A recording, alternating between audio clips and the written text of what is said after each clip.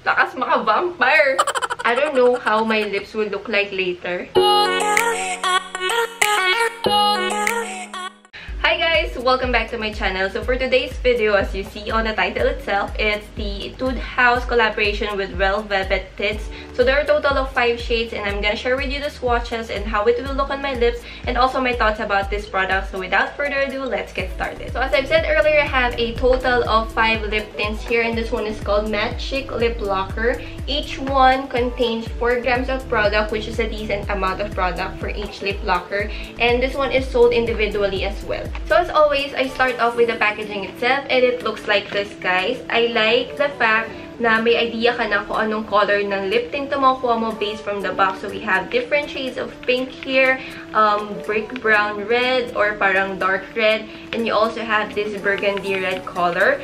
And now we're gonna swatch this one. So let's start off with the lightest color base sa aking paningin. So I think this is the lightest color. This is YERI Pink or PK003. I'll just put it on the screen para hindi kayo malito. So once you've opened it, I'm not sure if available pa to sa mga Etude House outlets, but this is what the lip locker looks like. Ayan, parang matte na glass. Frosted matte glass yung packaging, and this one is parang plastic lang pero matte din. Yung iba kasi diba glossy, this one is matte as well. And this is what the applicator looks like. Sobrang pigmented niya kasi long lasting, so hindi ko siya buburahin para later on makita nyo. Okay guys, so this is what YERI Pink looks like on my lips. First impression, sobrang bilis niya matuyo guys. So make sure lang na konti-konti lang ilalagay mo sa lips mo and then you just spread it with your fingers if you want to look gradient lips or if you want to have gradient lips. And make sure also to moisturize your lips or use a lip balm kung madami kang ilalagay. Kasi definitely may emphasize niya yung mga lines. Pero kahit ganun siya, kahit mabilis siya mag-dry, I don't feel anything sticky. Hindi siya heavy sa lips, sobrang lightweight niya. So when it comes to the color, ito yung color na lakas mo ka-Korean look or lakas pa ka-fresh lang. Okay, so I'm gonna try to remove it with a wet wipes. That is a makeup remover. Let's see kung gano'ng katagal siya tatanggal. Definitely maglilive ng tint and kinda hard to remove. Okay, let's now move on with the second color. This is the Joy Grapefruit. I'm kinda scared kasi medyo red siya. Kontian lang natin. Oh.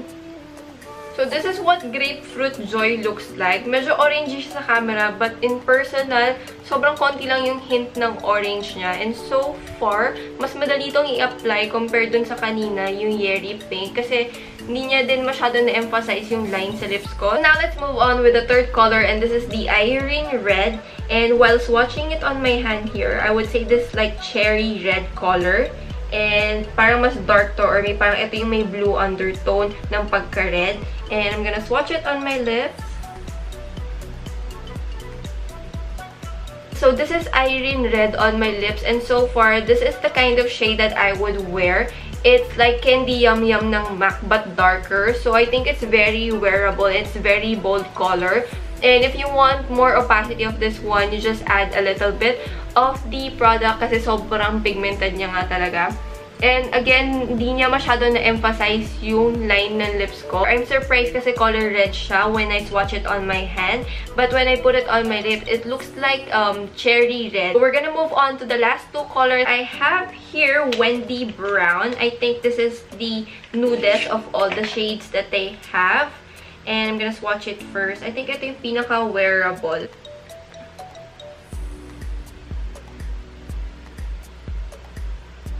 So this is what Wendy Brown looks like on my lips. This is the color that you can wear every day or pinaka-wearable na color sa collection. Kasi it's nude pink. It's close to my lips but better.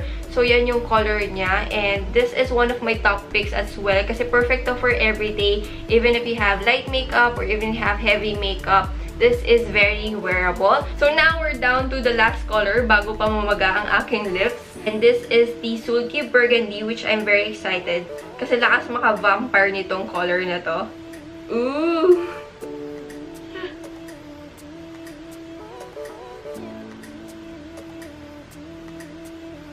So after a few minutes, alam mo yung paglagay ka ng lip tint, tapos palagpas at palaki na ng palaki yung lips mo.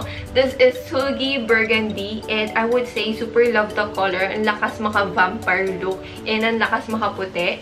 This is the darkest shade that they have, kaya finule lips ko na siya since ito na yung last na ni-swatch natin. All of them are very pigmented, I must say. Yung ibang swatches lang nilagay ko, ginawa ko lang gradient kasi medyo mahirap siyang tanggalin since it's long-lasting. And this is around 600 to 700 pesos sa mga outlets. There are also online sellers who are selling this a lower price, or you can buy it as a set as well or individual. It's really up to you. Overall, this is a good product. It's very pigmented, long-lasting, and it's non-drying, although it's matte lipstick. And pinaka-gusto ko sa kanya yung kahit gaano kadami na akong ilagay, it doesn't feel heavy on the lips. Parang wala pa rin akong nilagay sa lips ko and walang stickiness akong naramdaman. So overall, I think for the price range for 600 to 700, it's a good kind of lip tint if you want a long-lasting matte lip tints like this. It doesn't feel dry. Hindi ko nafe-feel na nagsisira or nagka-crack yung lips ko. May ganun kasing matte na lipstick or lip tint feel. It's very, very lightweight. It's definitely transfer-proof kasi it dries very easily.